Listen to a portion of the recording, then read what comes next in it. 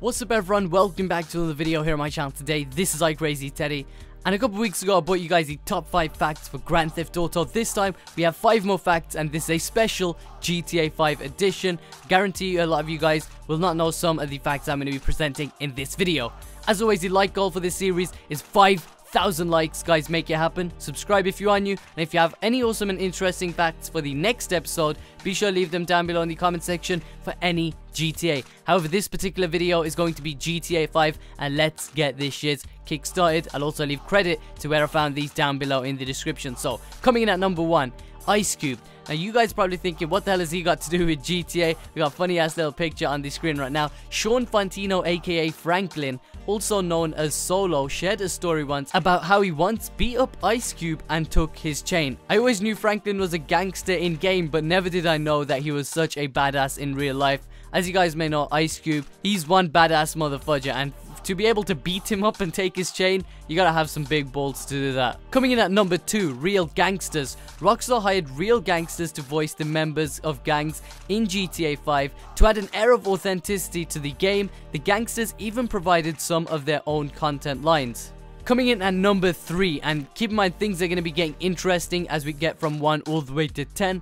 Family Matters. The rapper Young Melee, who played CJ in San Andreas, and Sean Fantino, who plays Franklin in GTA 5, are actually cousins in real life.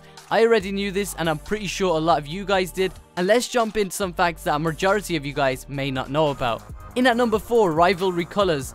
The colors worn by 2 gangs in GTA 5 is based on Edinburgh-based football clubs, where Rockstar North is actually located and comes from, not real world gangs. This was actually a massive and common misconception within the GTA community, and wanted to clear it up. I actually never knew about this until I actually did some digging myself and figured out it was actually true.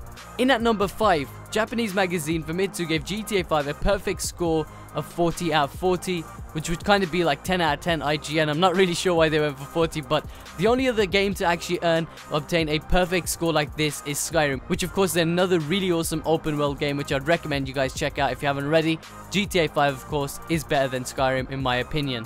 Coming in at number 6, and this is where things get a little bit interesting, multi-character play. Now, GTA San Andreas was originally slated to allow players to take on roles of several characters. Maybe you may have been able to control Big Smoke, or they were planning on letting you do some Ryder missions playing as Ryder. However, this didn't make it into the game for technical issues. They couldn't do this. However, GTA 5 made this a reality. You know what? If Rockstar Games were to go back into GTA San Andreas, I would love to play as some of those awesome characters that they did have available. If you were to play as one character from GTA San Andreas on a whole new story mode or mission itself, what would it be? Let me know down below in the comment section. Coming in at number 7. Now, I think you guys should definitely drop a like on the video, maybe share it to let people know about this whole misconception that is going on. And Lindsay Lohan herself, the bikini model girl in GTA 5, the infamous model girl in GTA 5, isn't actually based off Lindsay Lohan. A lot of people already know this. However, she still feels like it is, but rather the model Shelby Willinda. As you guys can see, the likeness to the image on the left is definitely a lot more significant compared to what Lindsay Lohan was trying to portray looked like her. In at number 8, this is something really interesting, and I didn't know about until the past couple days. Sandy Shores is actually based on Bombay Beach, a failed town that was designed as a desert oasis. Bombay Beach serves as an inspiration for Sandy Shores.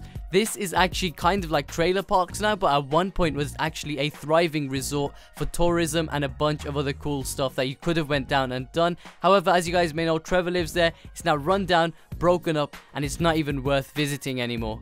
Second before last, as you guys can see, we got Tubby Lumpkins, aka Little Pete from Pete and Pete. Do you guys remember Little Pete from Pete and Pete? I don't know, maybe your parents might, but the actor that plays Michael's son in GTA 5 is actually that dude. You guys can probably see the resemblance in all 3 images. You know, him in the middle is when he was young, him on the right is him now, and then on the far left is him on GTA with his Xbox headset on going crazy. Last but certainly not least, in at number 10, I'm pretty sure a lot of you guys are Fresh Prince of Bel-Air fans, or you used to watch it back in the day. Auntie Vivi's is actually Aunt Denise. Yes, the actress who played Auntie Vivian in The Fresh Prince of Bel-Air actually plays Aunt Denise. That's actually something pretty cool and awesome to find out. To be honest, I probably knew around about 3 out of 10 of these facts to be confirmed before making this video, but after doing a little bit more research and digging, going through websites such as the one that I credited down below in the description, it's really awesome to know some of these great facts about Grand Theft Auto. If you guys know any, be sure to leave them down below in the comment section. As always, let's make this video surpass 5,000 likes. That'd be crazy, and it would definitely make my day. Subscribe to my channel if you are new.